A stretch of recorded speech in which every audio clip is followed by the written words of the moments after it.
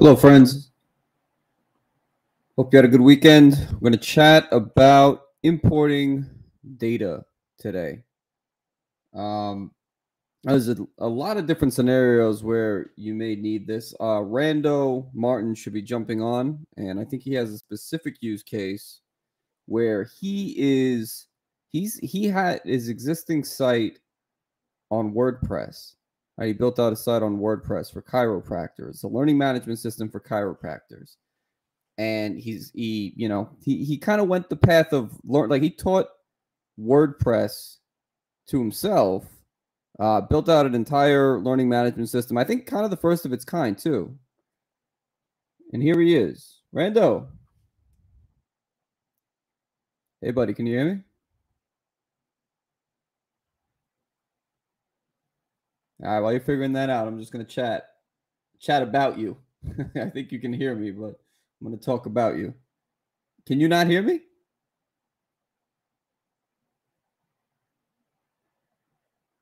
I don't have your sound. I don't know if you can hear me or not. Not if you can hear me. No, huh? Hang on. Let me see if I'm coming through on the stream. Maybe it's me.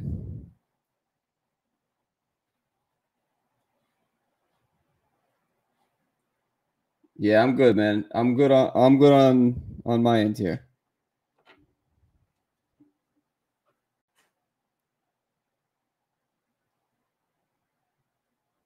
I don't have you yet.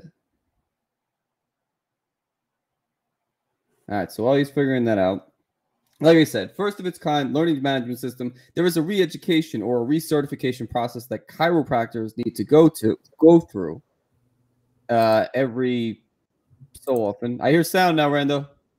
Yeah, working on it.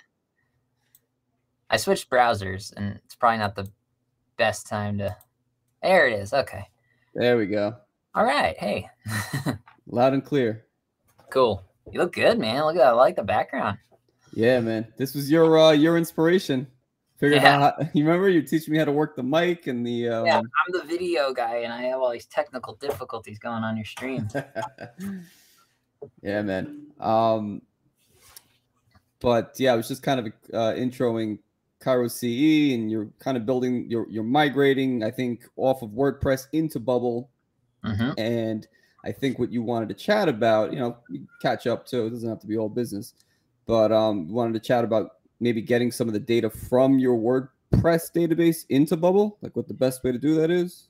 Yeah, and I actually did a little homework to wrap my head around the best way of doing that. And it all comes down to two holes that need to be filled. And if I were an Excel wizard, I may be able to fill them and just do a straight import and everything be automatically linked. But I know enough about API workflows that may be an option as well, where Bubble does the linking from a background workflow. So I actually created 3 test spreadsheets with the 3 data types that need to talk to each other. And it's all loaded in right now. I just need to link them. So we can jump into that at some point, which is the plan for today. But yeah. Sure. So is all the data already in Bubble? I put sample data to protect real users, privacy and stuff, and to simplify it for me to like really understand the fundamental idea of what's happening. So essentially, the unique ID in Bubble, each thing has a unique ID. Well, for a user database, each unique ID is essentially that user, right? Without the unique ID, it's just text. So WordPress has its own thing called a WP ID, WordPress ID. And it's essentially the page number, because WordPress works in pages, static pages. Right? Yeah. So if you join a WordPress site that's mature and old, your WordPress ID might be like 50,453. 50453 would be your user ID. And that would mean 50,452 pages have been made prior to your interaction. Oh, so it's cumulative, like for across all WordPress pages. So wow. If I create a course, that adds that bumps my current number to like another 20 or 30 pages, because I have each quiz question is a page, each quiz is a page, each lesson is a page, each course is a page, and they're all talking to each other. There's a tab. I have a little tab. It's called tab sets, where you display data in a tab, and each tab is its own page because it needs something to reference. So where I don't know enough about databases to comment, but I know enough about Bubble to know it's so straightforward with Bubble. And I actually did a user export in WordPress, and there's, how it goes like A through Z in columns, and then it does AA. Yeah. Then, almost like an Excel spread. It isn't. Yeah. Excel spreadsheet. When I downloaded my user database that had everything associated with every user, it was at like 3 letters. So 26 letters times 26 times 26. That's how many things are associated with one user, and you just scrolling and scrolling and scrolling. It's so convoluted. But if that's why I can't say anything bad about it, because I don't actually know. I just know how freaking straightforward Bubble is. And I don't want to say easy, but I want to say straightforward, because it's like it's linear in what you tell it to do, right? Like all computers, but there's no, I don't know. It just works with the human brain so much better, in my opinion. It's just if you're human, it's the better place to start. Have you gone through so you said that you've done an export of all of the user data that was in WordPress. Are you saying that the export of that is is over 90 columns wide? Way more than 90. Yeah. Oh wow. Okay. So I can see why that would be a problem, as a straight import into Bubble, because you'd have to create all those columns. Because what it does is every single time a user starts a new lesson, it creates a column, and that user has to match with that column. But there's like a grand database where it's like this user's activity. So every single user has every single user's activity. But if there's a value associated with that column and that user, then it populates. But when you have hundreds of users taking 10, 20, 30 courses, you have 300 columns that all users have. And that all goes into the same table, as opposed to a separate data type there's a bunch of data types, but when I did the export, it pulled all data types referring to users. So it did a mass exodus of all information linked to that user, or to users at all. Okay, I can see why this is a tricky problem. But it boils down. What's really nice is I need users, first name, last name, address, email. It's all straightforward, right? I can throw all that information out. And even all of the user activity in all of those thousands of extra columns, I don't need to decipher, because the way I built the data structure within Bubble is you have a user and you have an associated lesson activity and a course enrollment. Those are your two things. So when you're enrolled in a course, it creates a new course enrollment in the data type. And that course enrollment is almost like a ticket. Think of it like a ticket to a show, ticket to a class, whatever. And on that ticket, you have whatever lessons are associated with that course, as well as all of your completion data and all of the data that is relative to your attempts at that course that time. And what's cool about that is it allows you to have 2 course enrollments for the same course.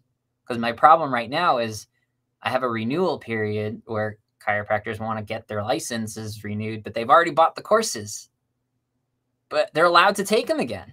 The same exact courses. They could take these same courses for 10 years, 10 times, and get their license renewed 10 times over and be done. Same certificate, same course, and this. It's not like it expires after they've taken it, right? When they take it, it applies for that, renewal period. And when the renewal period restarts, they need to get 40 hours again, or every state's different. But we'll say 40 hours in 2 years, and they can take 40 hours again, the same 40 hours over and over every 2 years, the exact same. It'd be redundant, and most doctors wouldn't want to watch the same stuff over again. A lot of doctors don't even care. But for me to be able to sell a course to a doctor again, they have to create a new account. So I have a handful of people who've already created new accounts and bought courses again, and the same user now has 2 user IDs.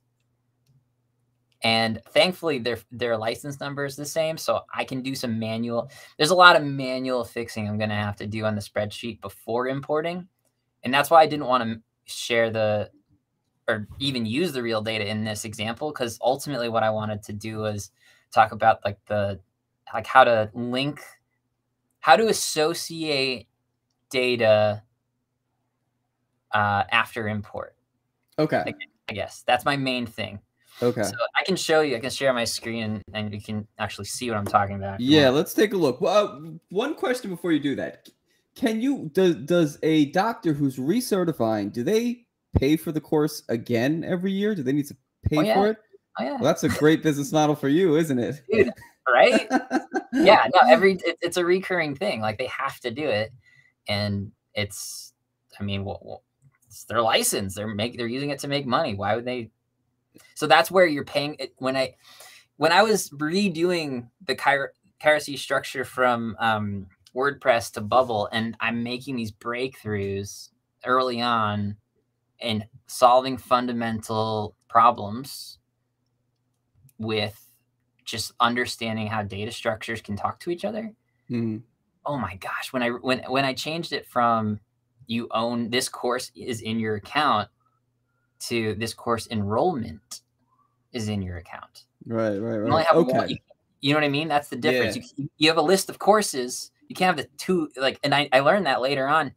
Bubble dedupes in lists. You can't have the same thing twice in a list. A list of like a text list or a course list or anything, or a data type list. If you have a list of something, you can't have multiple of them. Really? Are you sure about that? Oh wait. You mean as a data type, right? Like as a relational, like.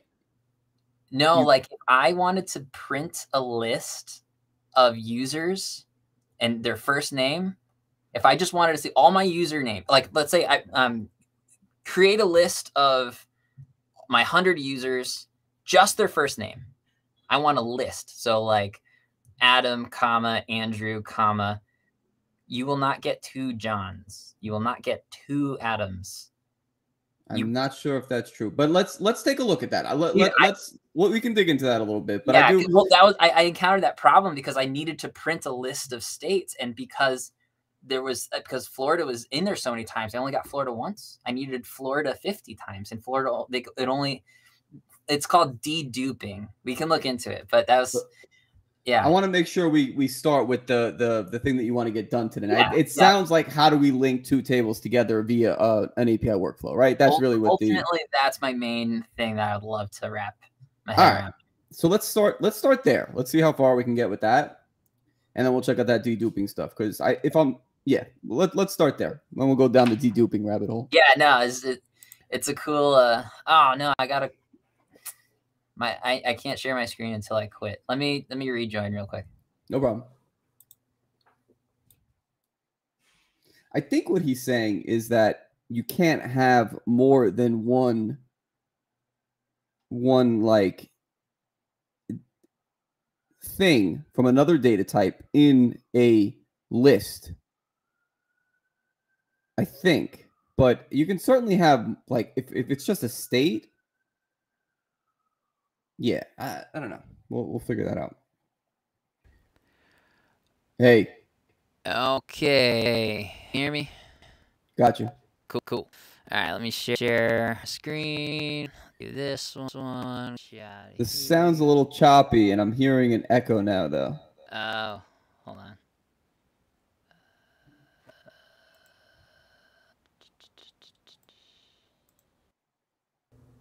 Okay, that should fix it. Better? Yeah. I'm hearing myself. You hear yourself? Yeah. Oh, what? Audio is... How about now? Yo. Nope. Good. Nothing. That's good. Okay. Okay. Okay. All right. So that's my little dude. Very nice. That's the man, huh? Sorry, what? That's the man, huh? That's my dude. Yeah. Growing up is wild. So this is all users. I think I can actually open this up and does it? Do I have all my columns? No, I deleted. I streamlined this down. That's the all users export. This is the course report from LearnDash, and if you notice, there's a WP user ID, and that's this. The course ID, steps completed. This is all built into LearnDash, but I essentially watered it down to these three. So you have course enrollments. This is within my data types, by the way. So I'm gonna go here, do one of these, go to data. So we have, start with user. New user and new lesson activities. Okay. So these are my new users. Whatever, Hollywood. They have the cover photo, date registered. My son's name is Jack Martins. So there's Jack Martins.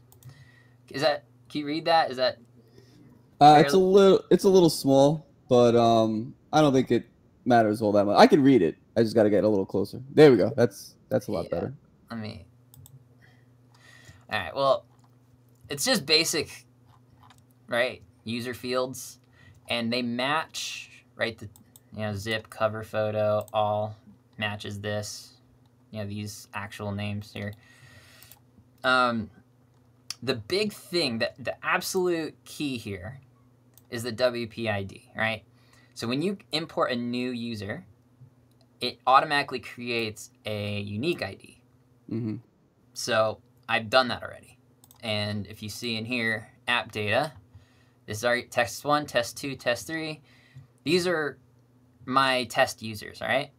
And the reason the WP ID is the key here, because when I go to a course enrollment,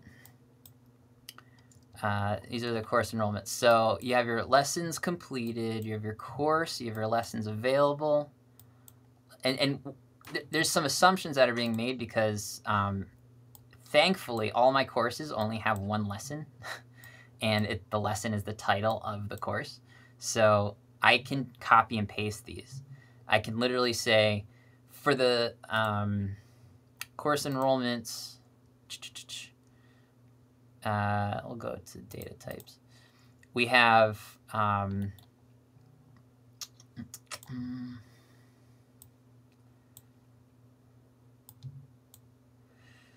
so the course title, this is text, right? Lessons completed is a list of texts, but it's only one lesson because these all only have one lesson. The course, right, is a course data type, but the course title is exactly the same. So Bubble will automatically associate this text and turn it into a course. So all of these are taken care of.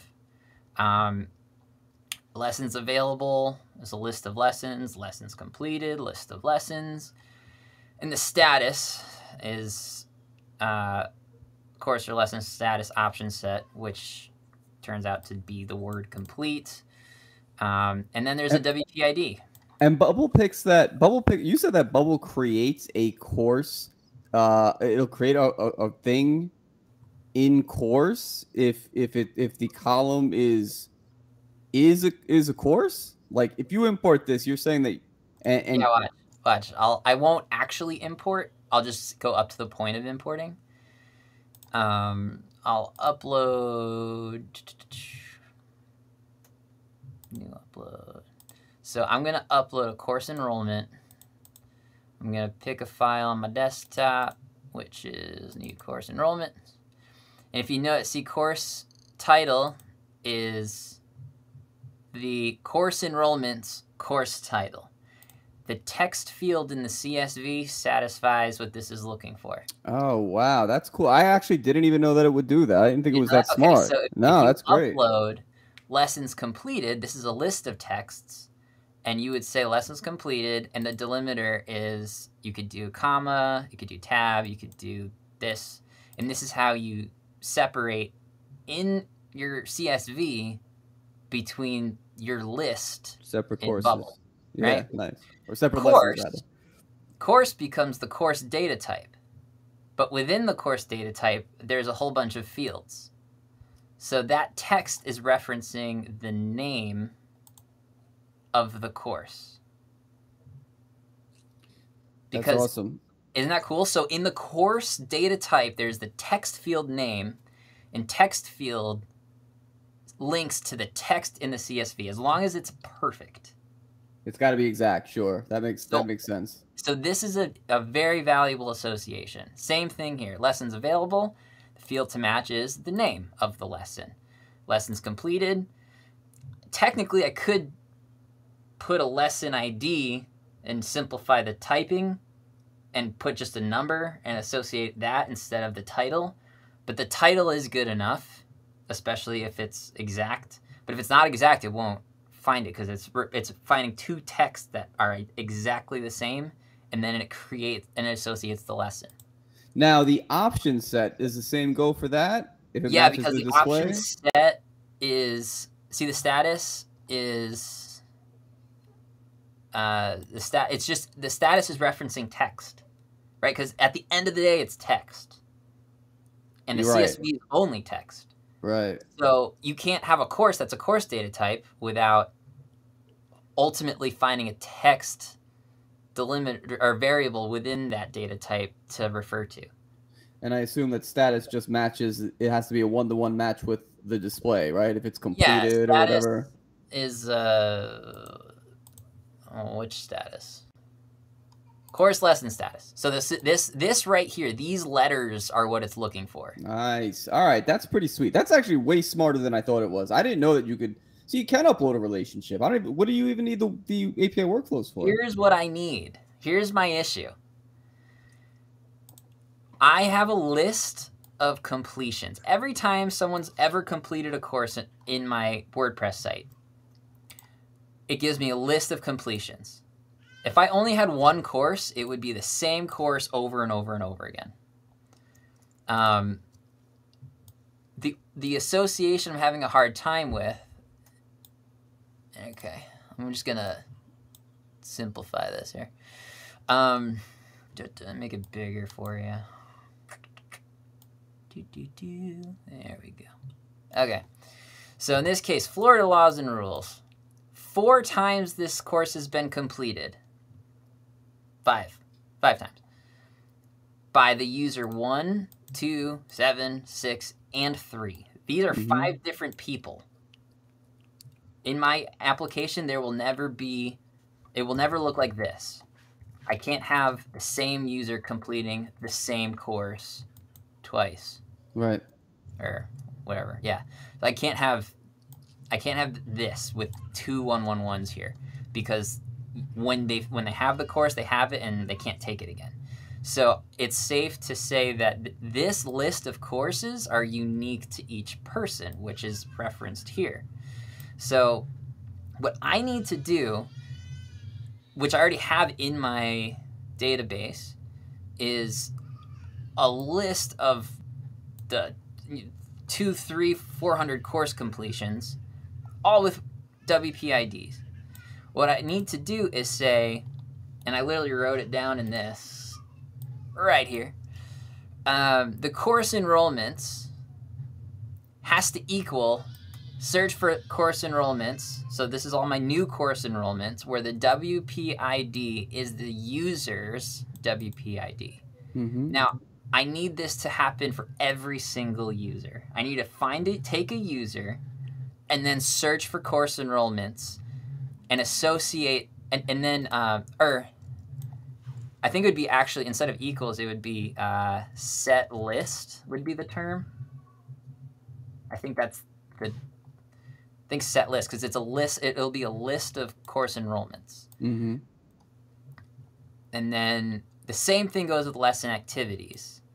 The lesson activity is, because one course can contain multiple lessons, you need to know which lessons are done and which ones aren't. So that's where lesson activities, if one course had one lesson, I wouldn't need lesson activities, but because they do, I need to you basically need to do this again for lesson activities. Got you. So you've set up the query here, and that makes perfect sense. I'm following you. But what's supposed to happen once it does find a match? What's supposed to happen is the user data type, not associated vendor, course enrollments. Gosh. Yeah. Okay. This is empty. I cannot populate this without doing some Excel magic and taking this whole list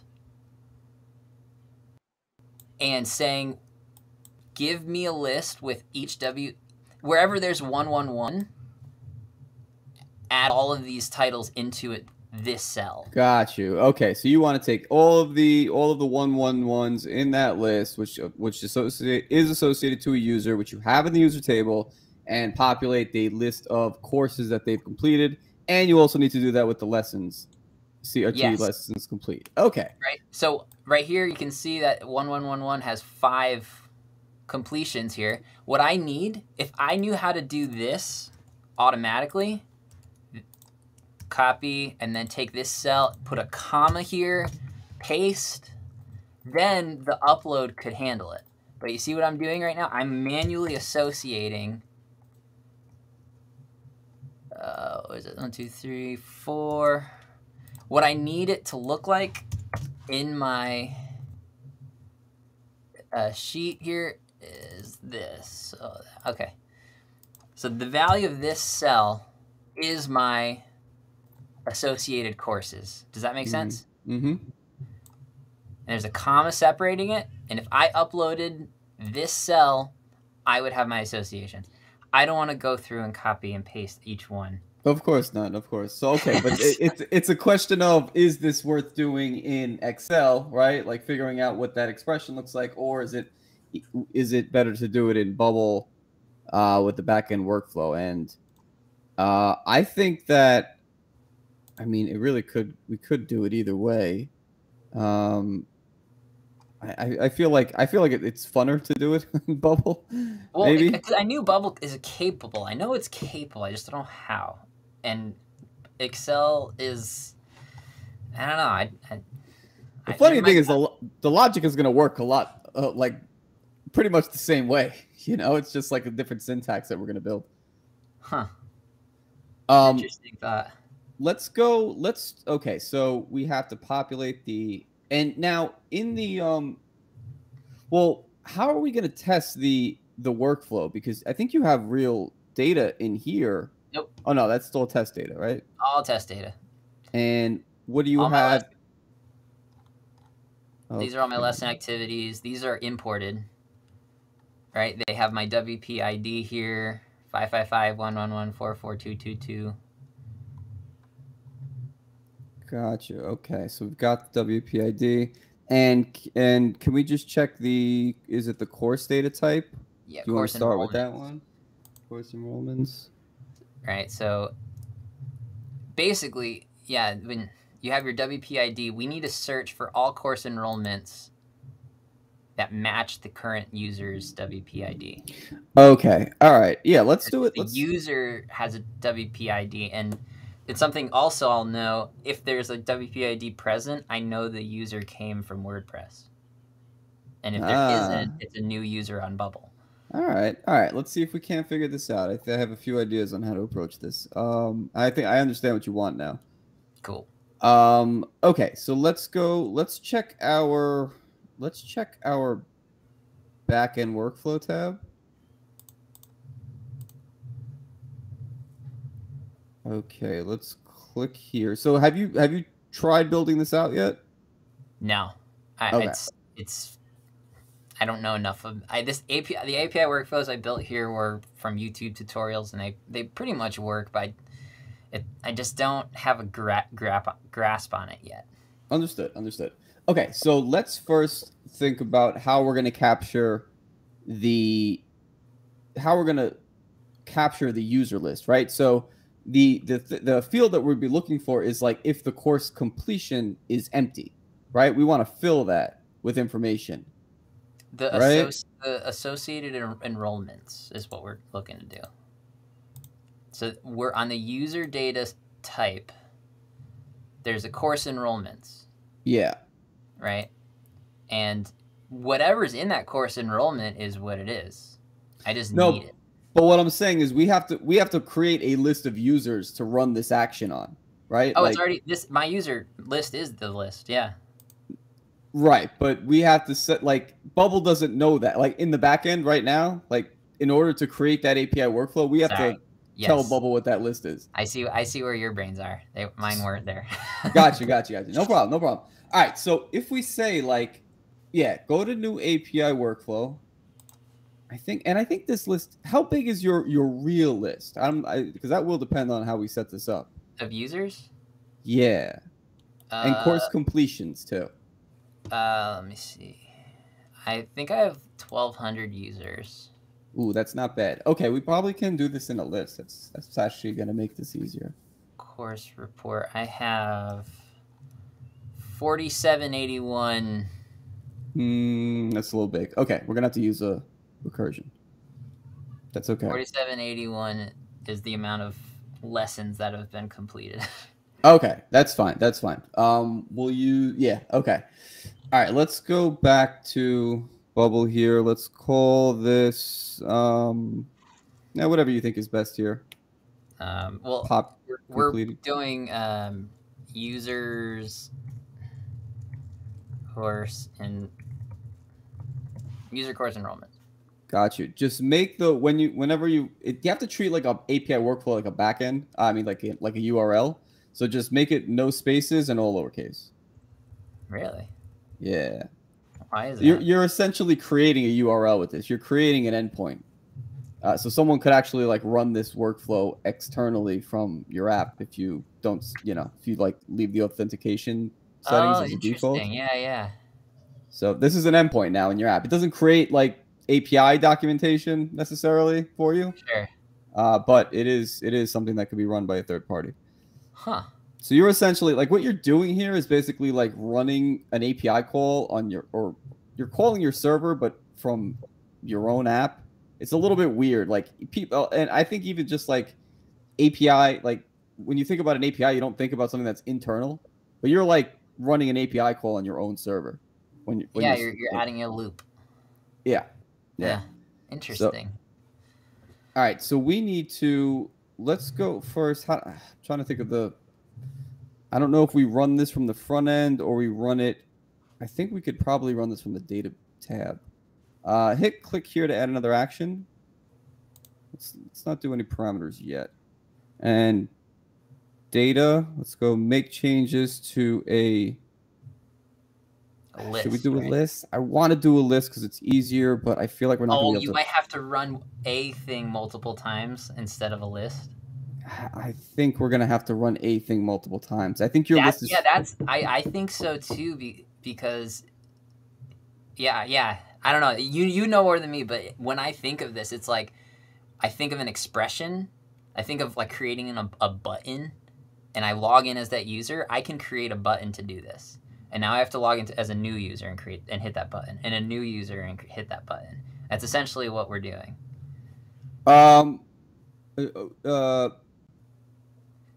imagine if I created in my account associate courses. I could create a button that searches searches all course enrollments, and then add list.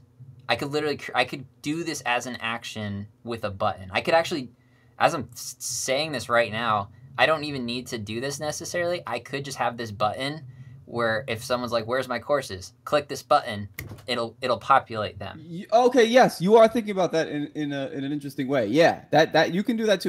You're essentially doing that, but that would be like the manual way to do it from the front end, right? But each user is capable of hitting a button in that workflow as written here would execute for that user. And yes. And now we need to do it again. Exactly. And again. Exactly. And again. So I would say it's make change to thing, right? Yeah, you're really making a change to a user. Yes, what you just said is correct. Actually, what you just said is important because it really breaks down what it is that we're doing. Instead of doing it manually like you just described, we're automating this. And that's good when the list is big. Like your list of users, I don't think is big enough. Or not that it's not big enough, but it's not going to be a very heavy data operation. But for something a little bit longer, if you were importing like 1 million users, you'd probably do it this way. You probably would or wouldn't do it. You would. We're gonna do it. We're gonna do it anyway. But you're thinking about it the right way. What you just said makes a lot of sense. You could theoretically log in as a user, use that logic. Fix my account. Push the fix button, and your account just all of a sudden appears with all of your stuff. Yes. And we just need to do that automatically. Exactly. That's exactly what we're doing. Yep. So, thing to change. It's not going to be current. Is it going to be current user? No, because you're not really going to be logged in as anybody, especially if you're running a backend workflow. It doesn't. It won't recognize a current user. So it would be do a search for users. Where so this is where we would add the parameter WPID. It's actually a number. It's not a okay. Shoot, I might have just answered my own question here. Look at this. Search for users. No, that's not right. Where the user's WPID equals do a search for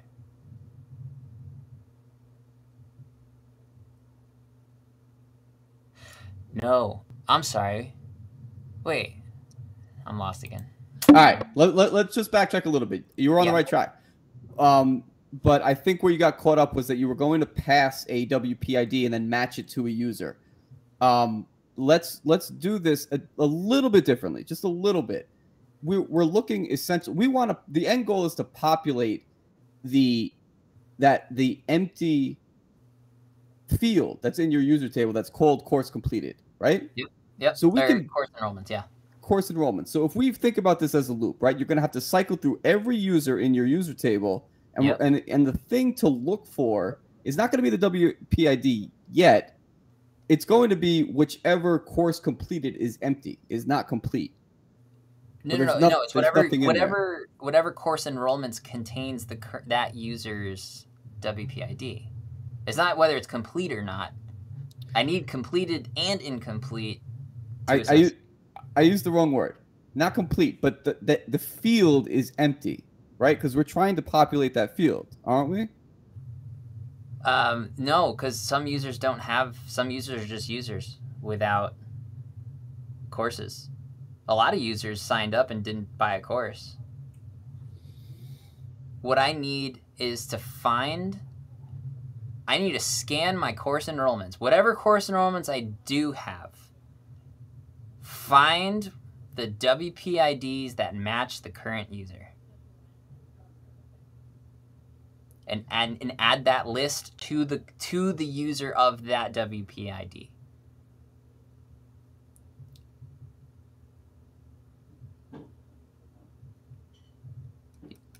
I'm not sure. Yeah, but I feel like we're almost saying this. Well, okay, you're thinking of it as the WPID, right? Like you're trying to match that, but we're still creating the list. I don't think we're at the point yet where we're matching WPIDs. We still have to get the. All right, you know what? Maybe build it. Well, I guess what you're saying is when I import the users, when I created these users, all of their associated everythings are empty. So you could find that. But then there's also this test here, right? These are all my random tests that aren't associated. You know, like, I guess they'll populate, but they also don't have a WPID. Where would it be? It's not showing up in this, but it's here. So yeah, we'll hear you out. Let's see what you come up with. Don't let me rain on your parade here. Well, actually, I'm kind of curious because maybe I'm misunderstanding. I'm actually curious to see which way you go with the WPID. Because my thought is, if you can find, you have a list of enrollments. That's all that matters. Find the WPID, which is the user ID. Give me all the same user IDs that match the current user's user ID. That's what the expression would be if it were a button. You know? Like, but the only thing I think the thing that I'm running this operation on a list of users. I'm not starting with the course enrollments. I think you're starting with course enrollments. Okay. Am I wrong? Because no, that's an important point. You're totally right. Yeah, I'm looking at the course enrollments and I'm adding the list to the user that matches that list. But for you're saying, give me a list of users where the course enrollment is empty,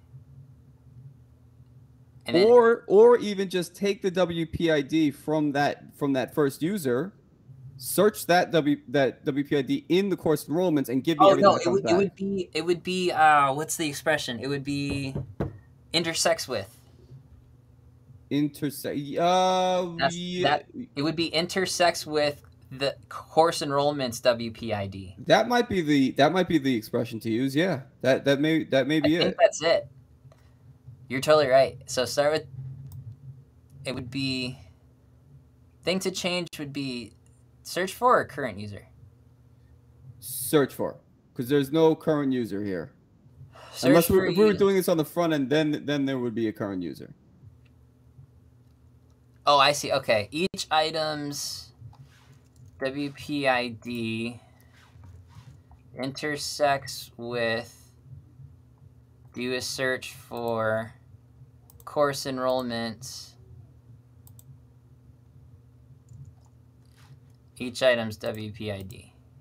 Wait, list of text. All right, so you've got just to kind of call this out. You've got two steps here. We're making a change to a. So each item WPID is a number.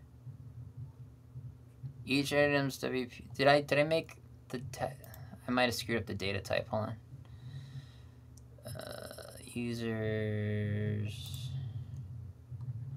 WPID is a number on user. Course enrollments, it's a text. Dang it. That shouldn't matter though, because you can convert. But that confuses things. I shouldn't have done that.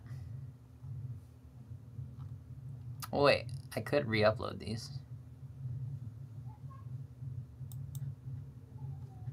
Yeah, this needs to be a number. It's gonna screw things up.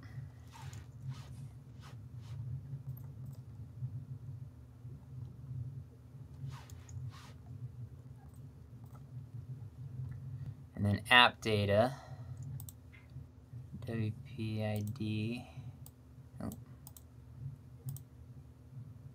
Wait, the checkbox is to the right of it. It's so confusing. Okay.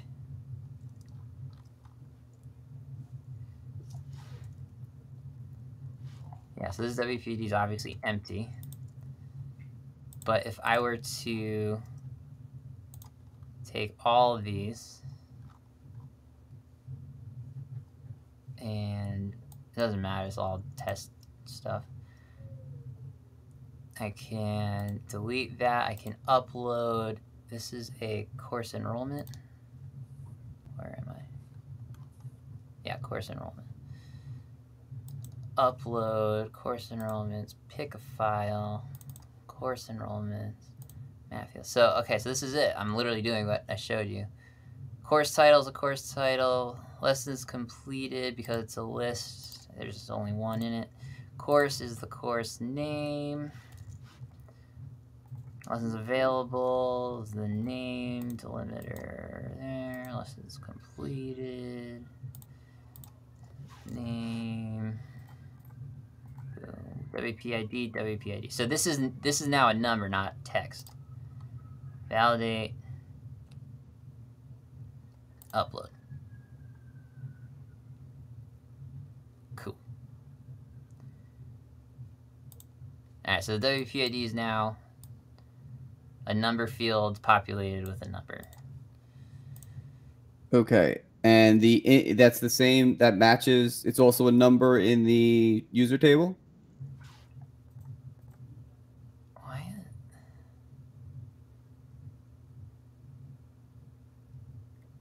Hold on, I don't think that, so the thing to change, can you delete, back this expression out, because there's something missing here.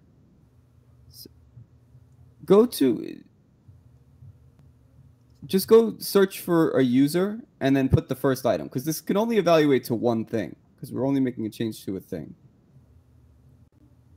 And then you see now you have the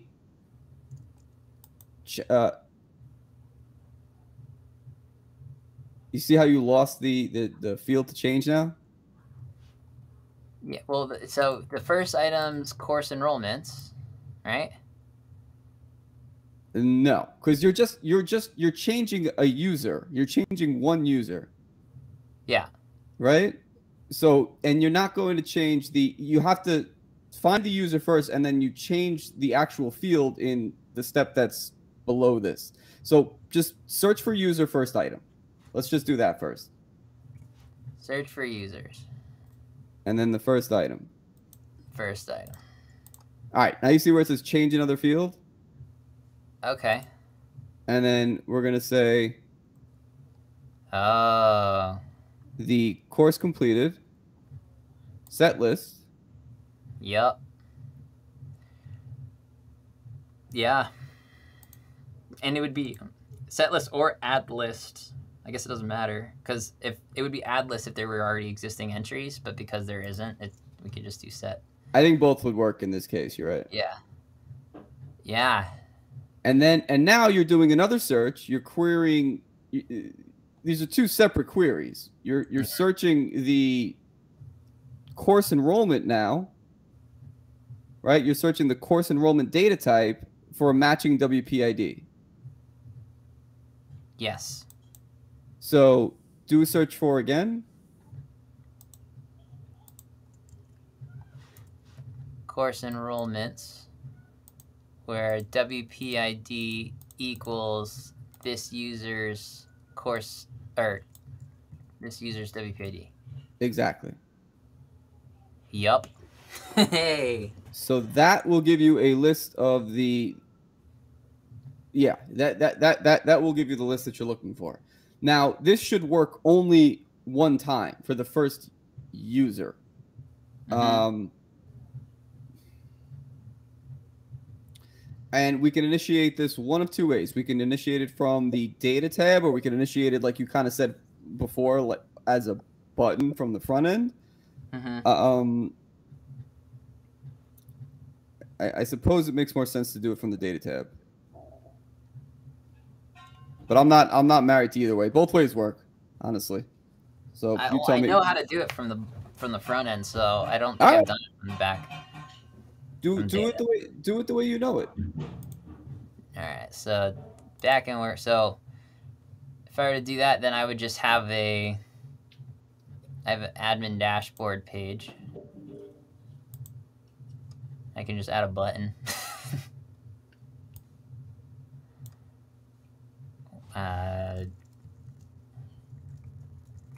API workflow button.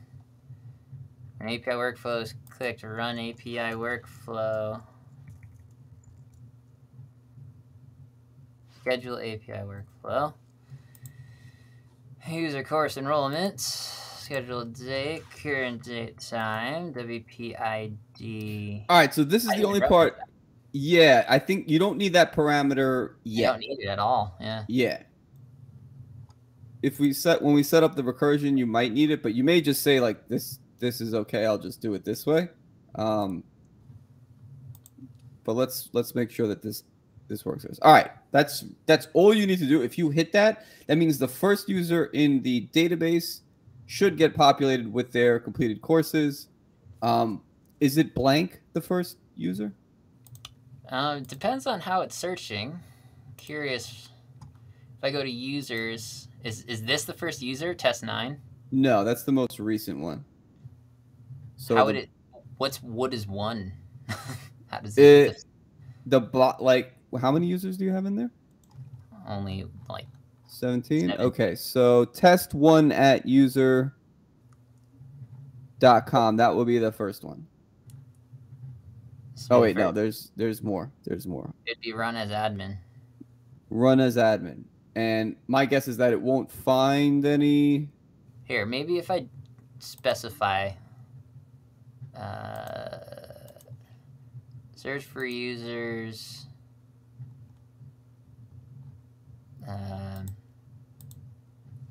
users filtered or sorted.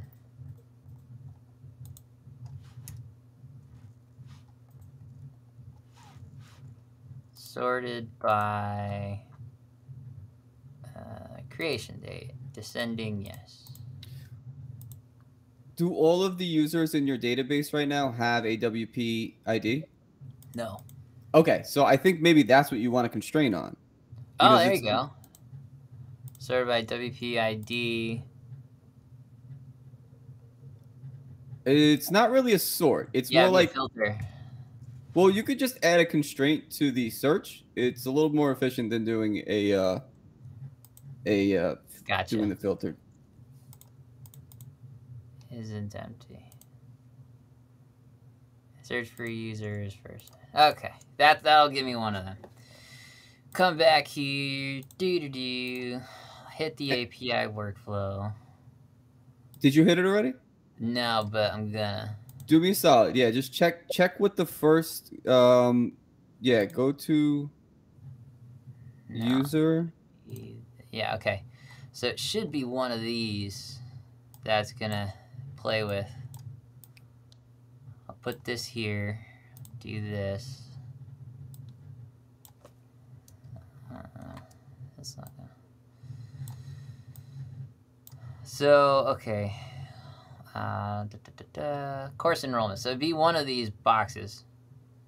Yeah, it should be the one. It's in the like it's in order of created date, starting from the most recent on top. But do you know what the first record that has a WP ID in is? It'd be this one here.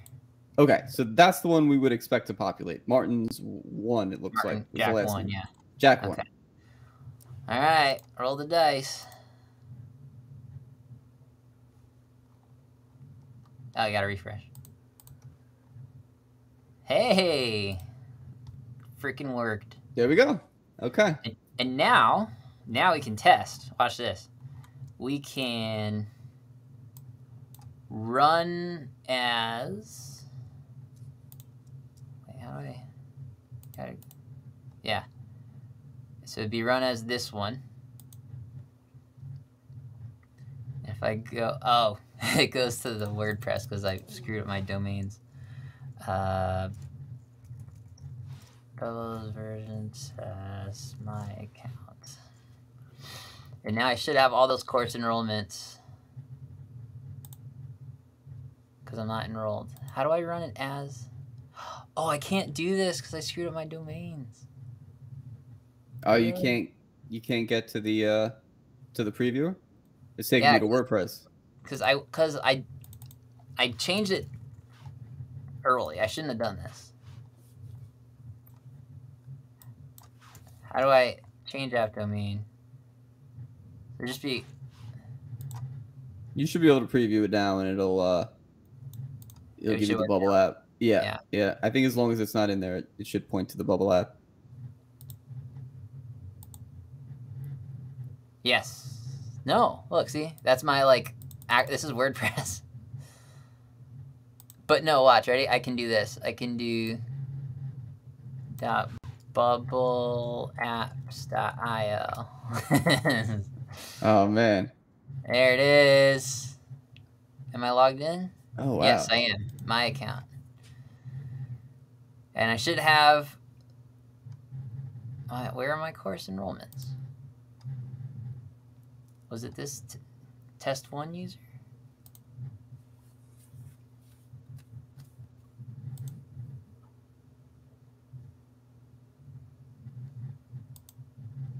Yeah, this is the We are logged in as the right person, it looks like. It should show up here. You want to check the repeating group on that page? See what's going on there? Course enrollments. Florida. What?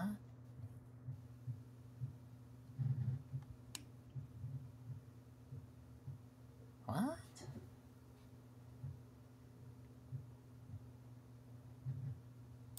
Oh wait, there's how many? 1, 2, 3, 4, 5. But there, whenever you add a course enrollment, it should.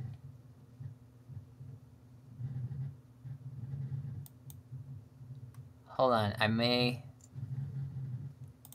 have jumped the gun here. I'm kind of lost as to what we're expecting right now. There should be a list here, because the course enrollment becomes.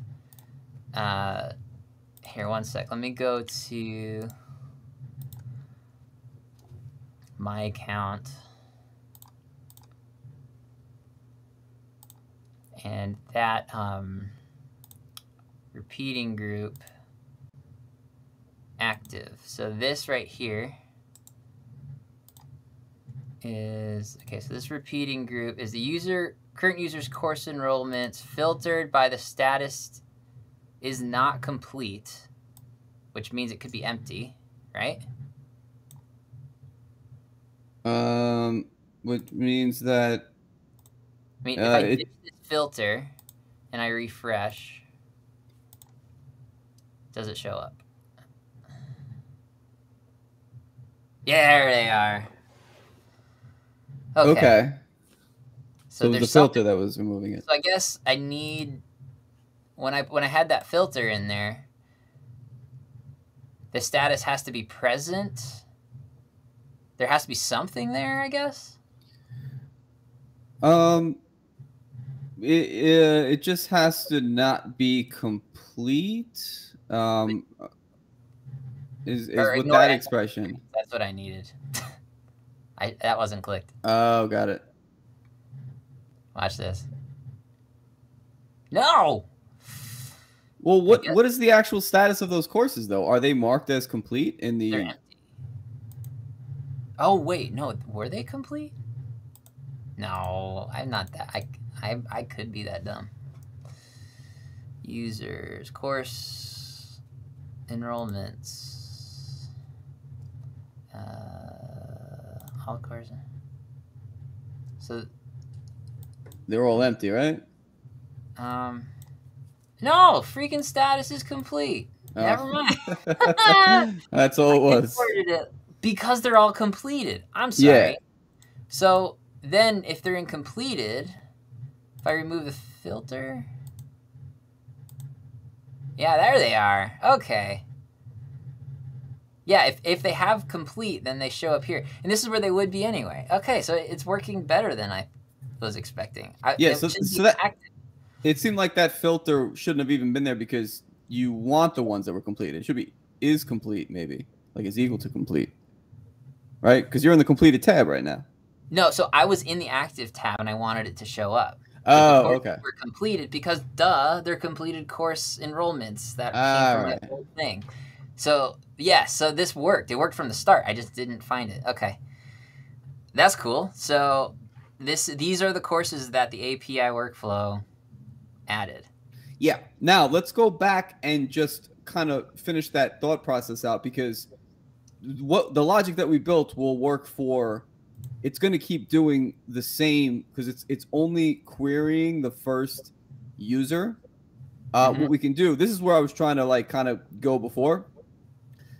Now we can just say, so you know how you have one constraint that says the WP, go click where it says search for users. Sorry, search. On the thing here. to change. Yep. All right, so you see how WPID isn't empty. Now, if by just this constraint, it's going to keep picking up the same one. It's going to keep picking up Jack 1.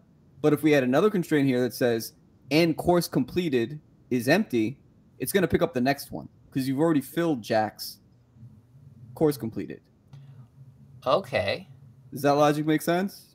I see. Yeah. So if the WP ID isn't empty and the course enrollments is empty, that we want to capture that record. We want that record and we want to process that record until there's no more left. Exactly. But what if that user, because I have a list of users if a user doesn't have a course, then what happens? If a user does not, when you say user doesn't have a course, do you mean that there is no record of a WPID in the course enrollment list? Correct. Then it will just skip it because there is nothing to. But the first item, it'll keep going back to that same one. Oh yes, no, you're right. You're right. And there'll be nothing to fill it, and it'll keep going, and it'll not be to fill it, and it'll keep going, and nothing to fill it. Like it needs to. So I'm curious because isn't there a way to do it where there's like a number? Yeah, you want to do a loop? Yeah, so I did it in one of these things where you do it the amount of times. Yep.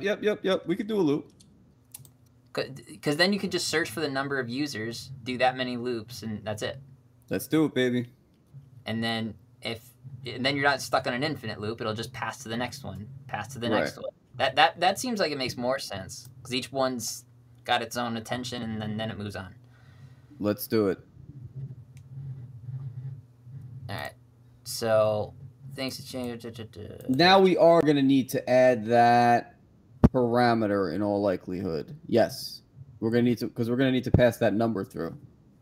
So we're going to need a few parameters here. Let's first go. Okay, we're first going to do add a counter here. And that's a number. And add a parameter that's going to be a list of users. And then that will be user. And then is a list array. Perfect. All right, so now we got to do this a little bit differently, right? So we're not going to do the search on the back end. We're going to pass a list of users into the back end from the front end. So let's do, because we're going to iterate using this loop. So let's go back to step 1 here. And we're going to say search for users item number counter. Yes. Does it accept that? Perfect. All right. And get rid of the can you click on where it says search? Sorry, the thing to change search, the user search. I think we can get rid of both of these. Yeah, I don't think we want to be. Yeah, because each user. Exactly. We want it to process every record, regardless of whether the WPID is in there. For every user. Yeah, perfect. Okay. All right, then course enrollment set list. I think this logic does not change, right? That stays the Yeah, same. because if there's nothing, then there's nothing. And if there's 10 courses, it adds 10 and it moves on. All right, perfect. So now let's set up the recursion, the loop. Hit click here to add another action. Oh, schedule API workflow? Yep. I know that one. What is that? Schedule API workflow on a list. This essentially does that for you. Like it does the loop kind of for you, but it only is efficient on records that are less than 1,000 or tables that are less than 1,000. In all honesty, we probably could have done it this way because your user list is small. But we've already gone down this path. I don't know if we want. Might as well just, yeah, we might as well just finish it out.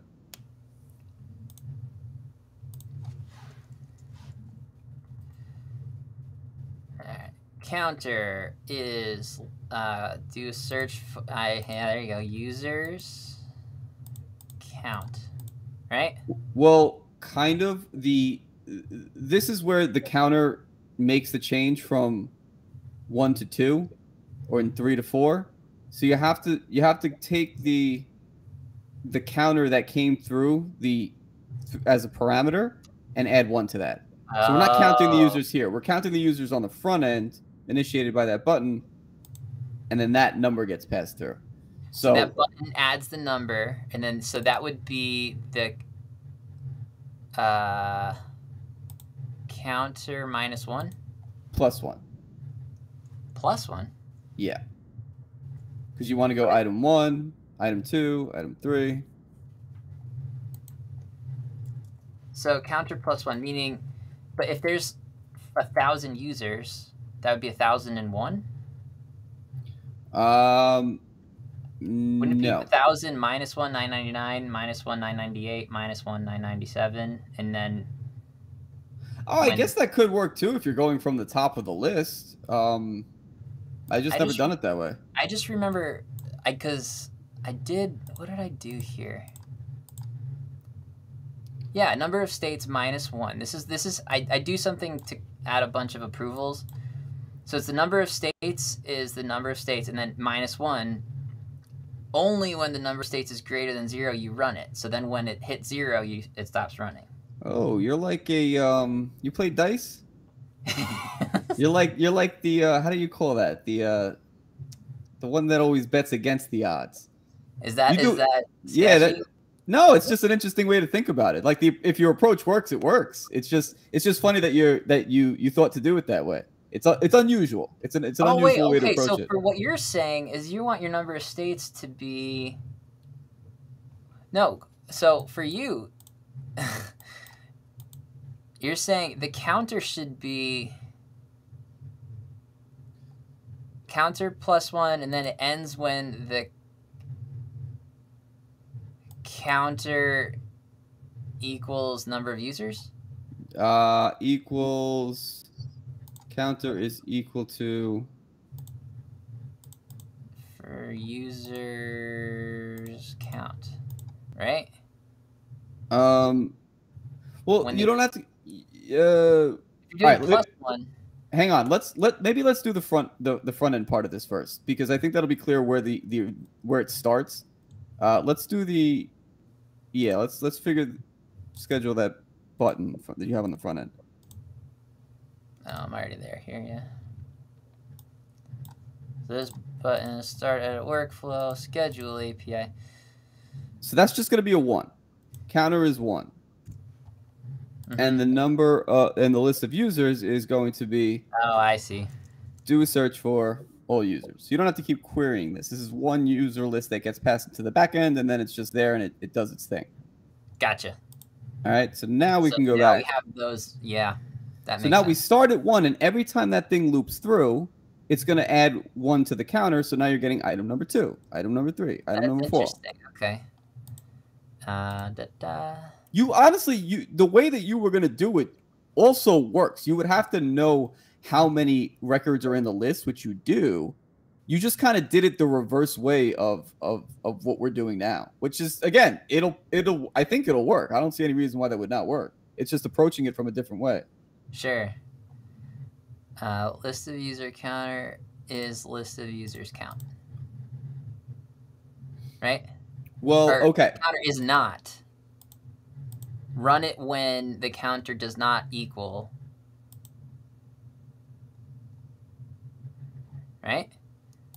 Well, okay. So the way that I'm thinking about this is not equal to the list of users count. So what would happen on that first loop? First loop, counter's at 1. It'll find the first user in the list, run the workflow, and then add the counter right here. Right, but that whole action that you're looking at right now is happening at one time. So you're going to have a counter that's going to be 1 in this first iteration, and then is not list of users count, and that's going to be 12. Oh, okay. No, I think that'll work. I think that'll work because then it's going to keep going until that condition is true. Until they equal each other. Until is not. Yeah, I think that works. I think that works. So it runs when the counter does not equate to the amount of users, because Jesus, when you have man. You just like think of things different. It's crazy, but it makes sense. This is really interesting. It makes sense. Like everything you're saying is like I've never done it this way, but that makes perfect sense to do it that way. That's so funny. How would you do it? I would have just did counter is I think greater than user. I think I would have used a greater than here. Would that not work? That would buy you some insurance in case somehow it skips over and keeps going forever. The counter is greater. The counter has to be greater. The counter has to be greater than the list of users. Yeah, because every time you hit a user, it adds to the counter. And if you have 1,000 users and the counter is at 1,001, you have your counter greater than your user value. Okay. Your amount of users. Can you try it your way though? I'm really curious to see if that works too. Counter is not list of user counts. So when that condition is I mean that references a specific number. Yours makes more sense actually. Because I have to see if this works now. We have to do it. We have to do it your way. Whatever, let's do it. But list of users here. What is this? You're just going to keep passing the same list of users through. Oh, I see. Okay. So that's perfect. Right. So this is the static number. This is the dynamic number. It's not even really a number. You've made it a number in your conditional on the bottom there, but it's really a list of users, and you have access to all of the information that all of the fields in the user table. Right. Okay. Cool. So I think we're good, right? I think so. Okay. Where's my data? I do this all the time. I click. There. Okay. Course enrollment. So I want users. We'll do course enrollments. So curious, because we set it to set list, I'm just gonna delete like a few of these, and it should replace them, right? Yeah, it should. This test one should fill with more than that. Yes. Right, because it's just set this, and then it should fill all of these in, and it shouldn't fill any of these in because none of these have WP IDs. Yep. API. Oh. That scared me. Yeah, I know.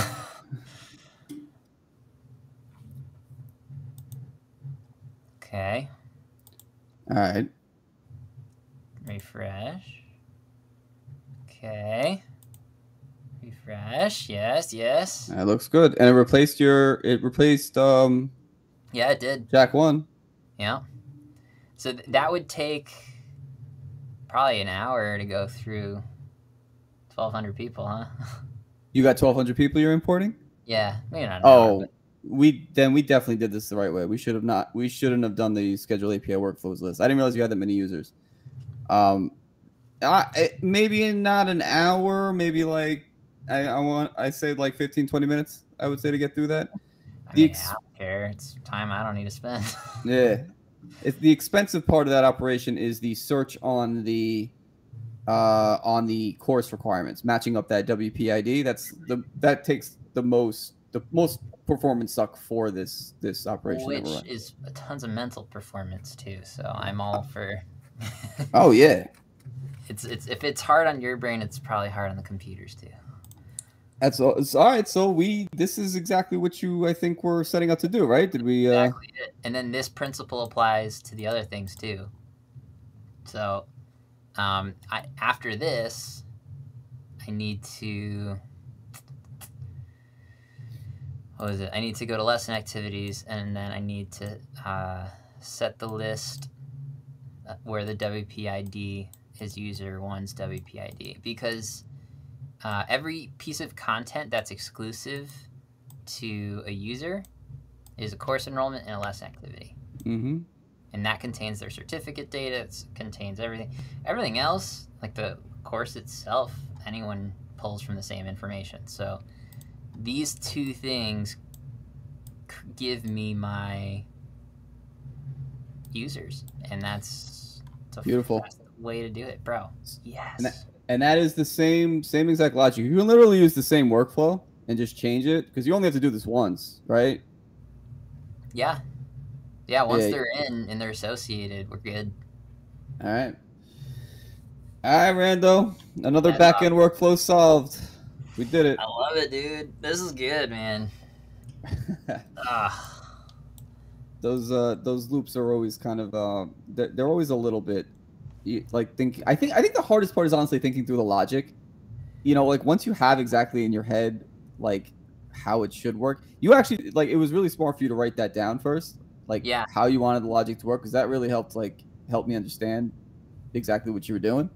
I find that when I write things down first and then I try to it's easier for me to map out in Bubble if I write it down by hand first. Yeah, no, I agree. I even took screenshots of the 3 data types, brought them into Illustrator, and drew arrows to say that needs to go there, that needs to go, to visualize what's happening. And it got way too complicated in Illustrator. I literally just, but using that, I realized that those are ultimately what I need. And at first, I've been kind of preparing to be like, I'm just launching this thing cold. If people need their certificates, email me. And now I'm like, literally, if I didn't take the almost day to process through everything what this takes, it's well worth the day it took to get to the point where no, I can do a clean import of all of my existing user activity and then launch this thing, and hopefully people can just resume. I mean, that would be great, right? And then you don't have to worry about people having to recreate themselves every year when they want to recertify, right? Well, I mean, that's already everyone's waiting to buy courses, and the ones who really want to buy email us and we tell them to create a new account, and it's sketchy. But I need to, and that's another thing, is I need to find those people, put their WPID from their first account and match it to their new account so that they all end up in the same new account, so that their 2 accounts turn into 1 in Bubble. Just There'd be a lot of Excel surgery to prepare, but once it's in and it's accepted, I run the workflow, do my associations, and dude, that's awesome. I love when you get happy. You're always happy after you finish one of these things. It's like big picture.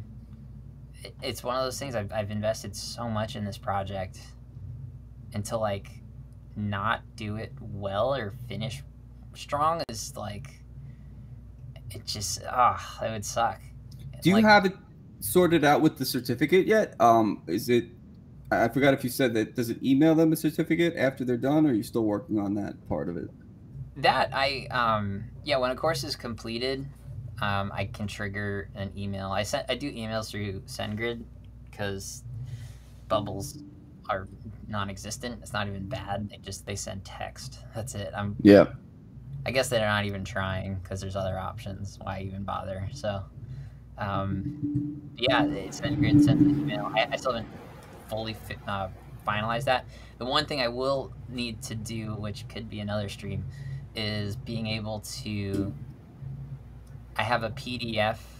Basically, I turn a group into a PDF, and that's their certificate.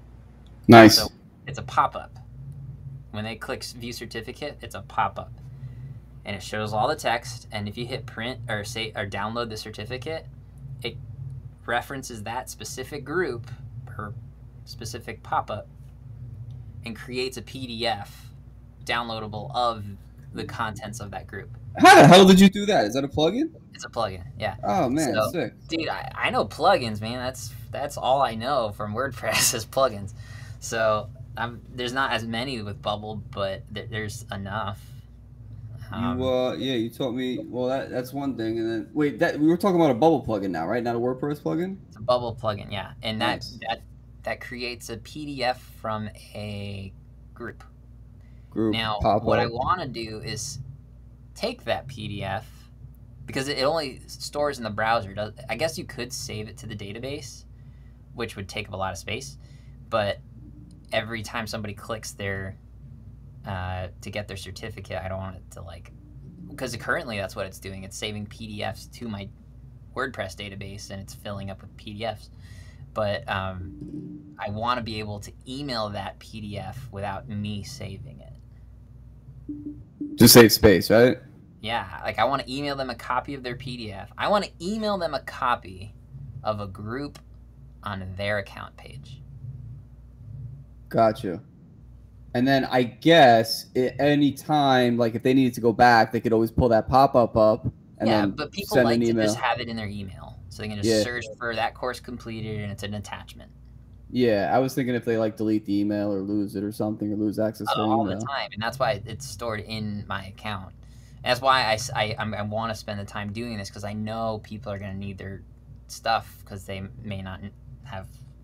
Just having good record keeping is a good thing to do in general. So that's a good integration. I actually like to see how that plays out. Yeah, if you want to jump, have a crack at it, of course, first. But yeah, if you want to have a thing, yeah, we could check that out too. That'd be a pretty interesting one to work through. I've never done that. Yeah, no, I'll keep you in the loops. I'm with this. I think it's just how far to perfect do I want to go, right? Do I need that to launch? Should I spend the time with that to launch? It's those things that I'm at. I'm just I don't know, but I need past data to launch, so I'm starting there. Yeah, that makes sense. Yeah, I know what you mean. The struggle of we could just do this one last feature, this one last feature. Yeah, you're sitting on this diamond that's never been released to the world because it's not perfect yet. Yeah, that should go on forever. Yeah, so I may release and then do that. I was planning on releasing by December, but honestly, I did 5 weeks straight in Bubble, and we caught up towards the end of that, and I got a lot of what I have now done then. And then everyone got sick. My wife just is getting better after almost 5 weeks straight. God damn. You can imagine. So, the baby got sick, had a seizure, and oh my God, really? It was serious. From a fever, which apparently makes it not a big deal, but when baby turns blue and he's shaking, it's just I don't want to ever see this again. So life got heavy. Of course, Bubble's the last thing on your mind when you're surviving. But we're back to. I'm just trying to push this thing out, and we're in a good spot now. So. Good. That's terrifying, man. I'm glad to hear everyone's doing all right. Yeah, everyone's good. I wish I could say it was his first, but it's happened before, and but he's a champ. Because he's breathing through it, right? So it's not. The only time it's bad is when they don't breathe. But he was breathing. We were making sure he was breathing. But it sucks. It's 1.5. Yeah. should go through that crap. But yeah, that's my context behind this thing. And at the end of the day, everyone who does this, it's like a part of their life, right? This can't just be a job. It can't just be I mean, it's Monday night and you're doing a stream about Bubble because it's yeah. I think you really gotta love it to keep coming back to it. Or there's a reason that I keep coming back to it. I would say, like, yeah, there's plenty of other things to do. But honestly, like this, the stream feels like like it doesn't feel like effort, right? I jump on here and I'm like, all right, me and Rando are gonna catch up. We're gonna solve a problem. You know what I mean? Like that's not something that's so like it doesn't feel like work. Yeah. The editing part, that freaking kills me. I've been so lazy with the editing. I have to like I know like when we chatted, I was talking about like the short form content, and I was doing the shorts for a while. But I suck at video editing, and I just don't know. I can't get myself into a routine of creating short form content, creating a thumbnail, getting the right, name for the video. I haven't found that discipline to do it. I can get on the stream every day and do this for, it doesn't matter how long, but I can't get into the discipline of doing the short form stuff.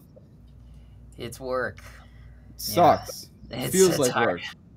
I know I have to do it, but it's just... You either get in line to find someone to be an editor for YouTube content, or, I mean, I've heard people have some pretty decent success with Fiverr with that kind of stuff. I actually used Fiverr for some JavaScript customization of a plugin I use in Bubble, and it's a photo capture plugin, and it offers the opportunity to upload or use the webcam, and I needed to bypass the upload part because I only want the option of using a webcam.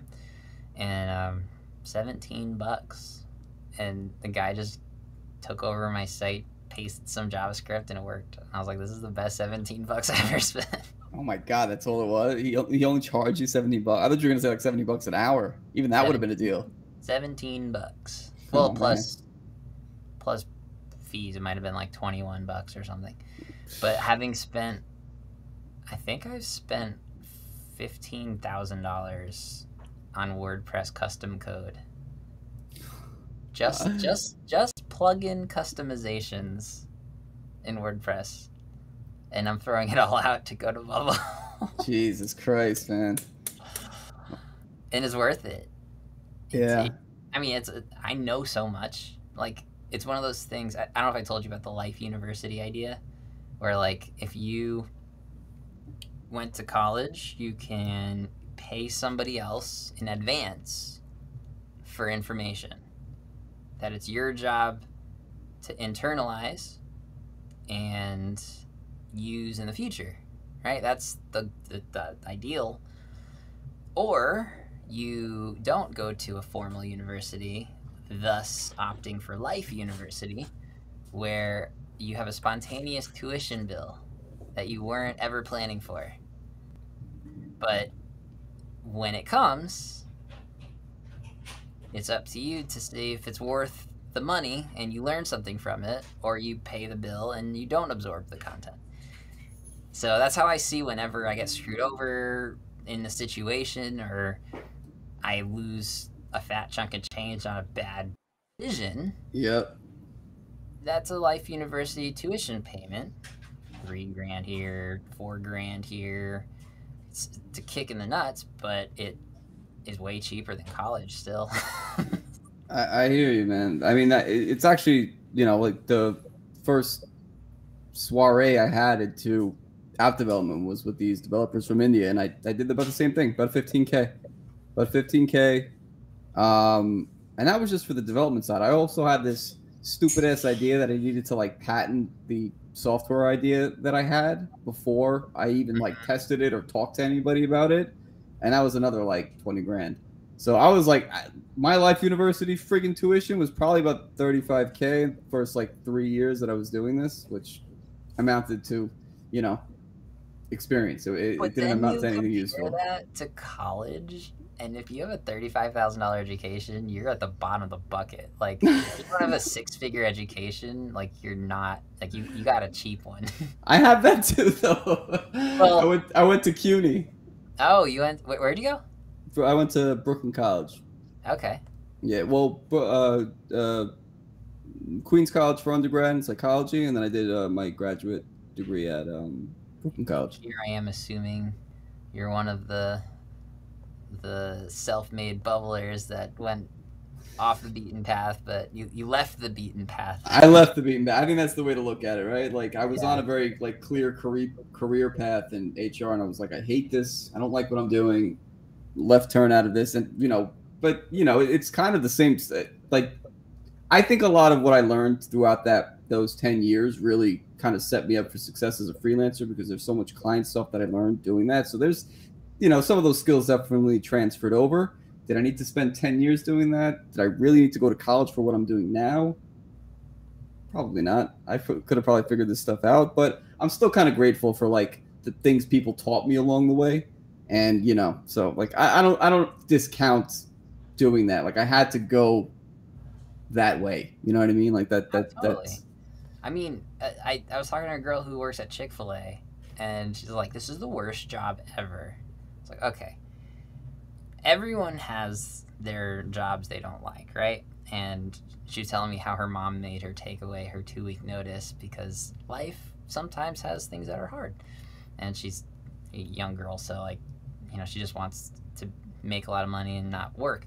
But we all look at those things that we did that we hated, and it's like, I'm so grateful, because it's not forever. It's not. It's like a season. Fucking feels like it though when you're in it. Feels like Yeah. it's never gonna end.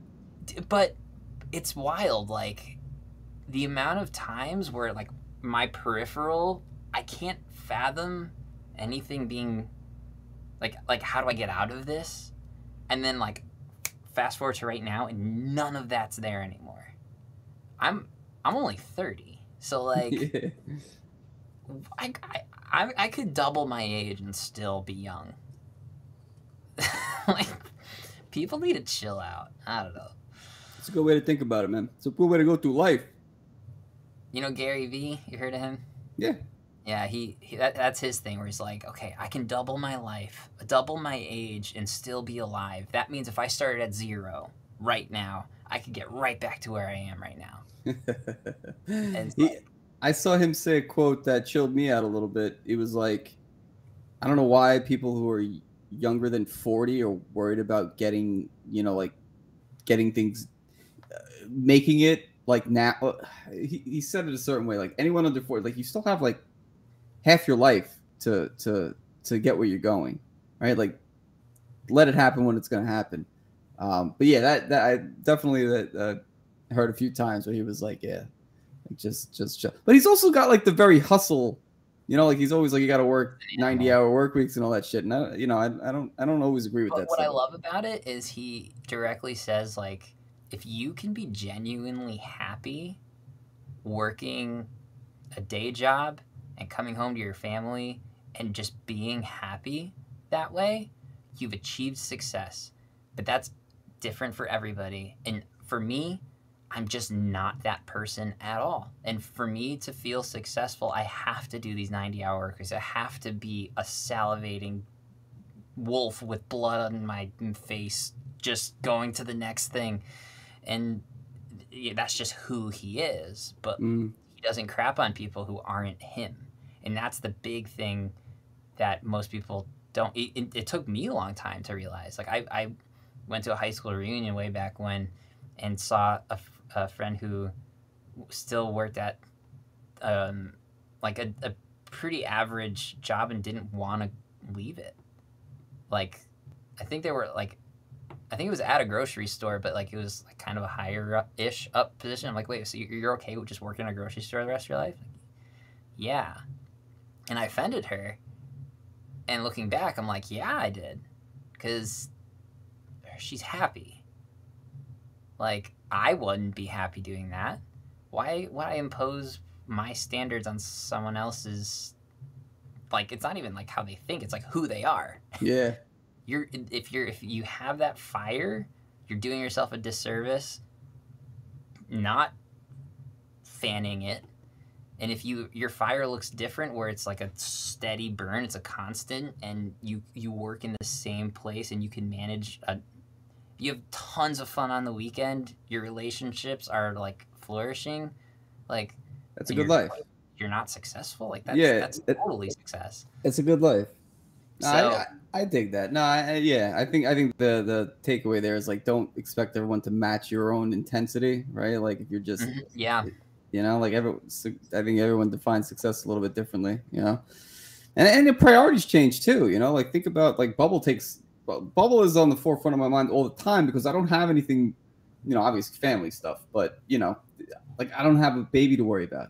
You know what I mean? So I can spend my night streaming 5 days a week because I don't have a kid, you know? So like if I had a kid, that wouldn't be the case. Like my priorities would completely shift.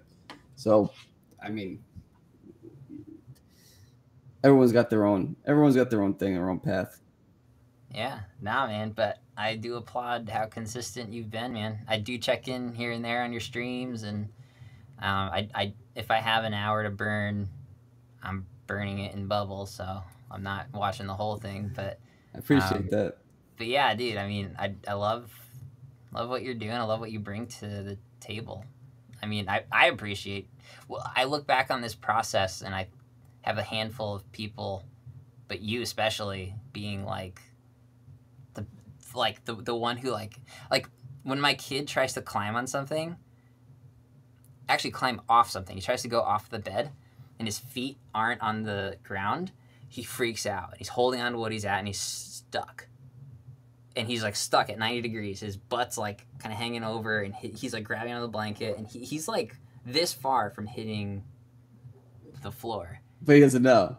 But he's freaking out. Yeah. And the second I just like put my hand on his back, I don't even do anything, he feels the confidence to let go and go down.